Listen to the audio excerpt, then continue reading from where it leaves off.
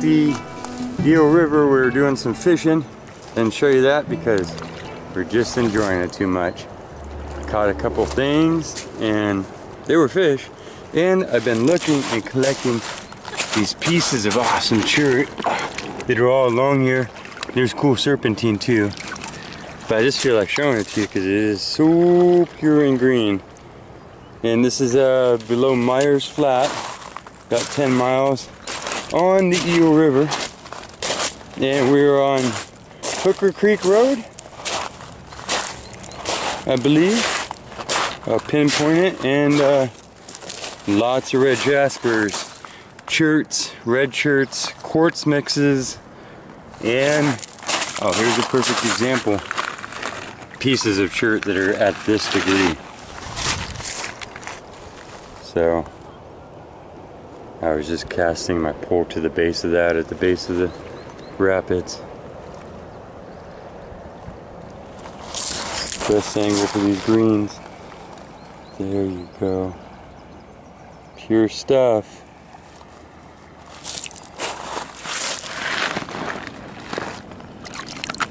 So many just crazy greens shining up at us.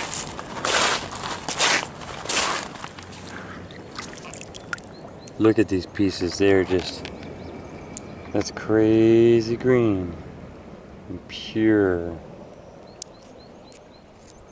Just polish up nice.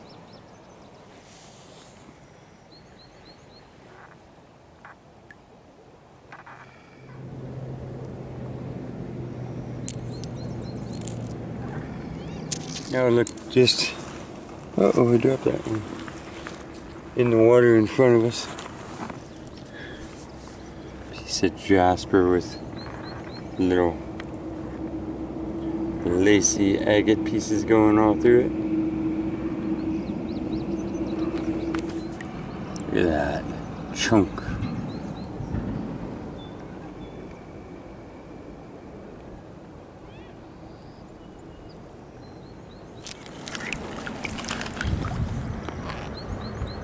This one's got whites, aquas, and then deep forest green on the outside.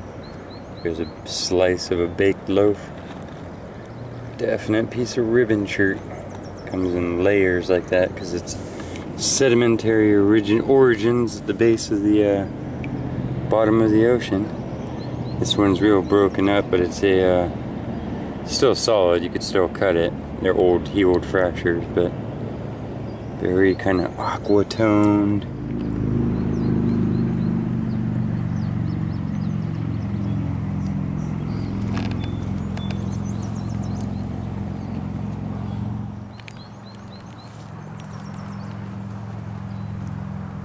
Piece of serpentine, but it is just very crystalline.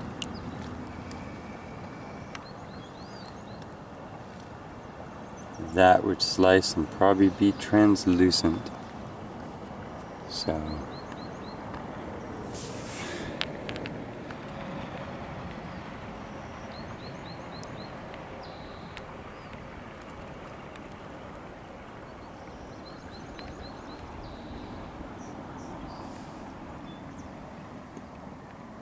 this road goes for about 10 miles along here like a frontage road and just has pullouts where you can get down to these beaches. It's a gorgeous zone, just aqua green waters. Redwoods stacked up to the very edge.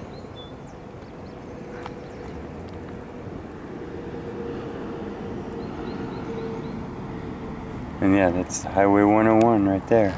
Green of this one. It's almost too dark to pick up without.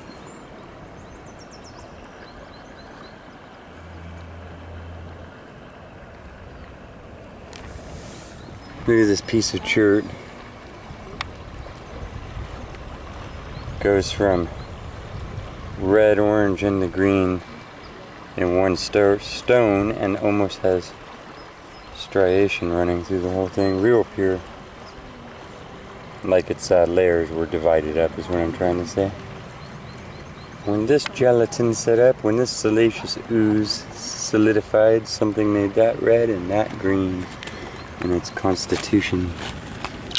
What's that? It's that. Quartz vein running through shale, looking really cool. And piece of blue schist-like creature with some green serpentine mixed in. Some little white crystals that grew in there.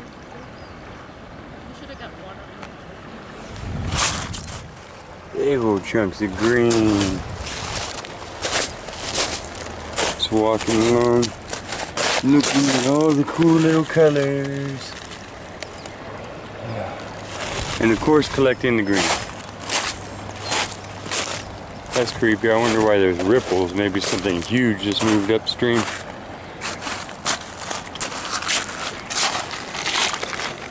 These conglomerates would probably look pretty cool. That's old sedimentary stone, but instead of being fine sand like sandstone, it was little sand pebbles. They've concreted again. We're gonna start working our way back. This was just a little stop by to see what was here. Caught a 12-inch squawfish. There's little brook trout and serpentines. Oh.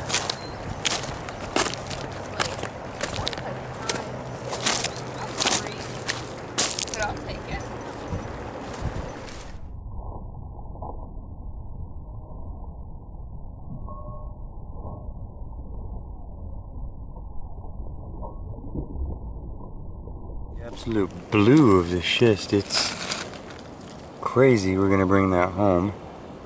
Hope the camera's picking that up. Wow. And then the green of the serpentine. And that might slice up and be see-through like bowenite. I see that it has little dendritic growths in it.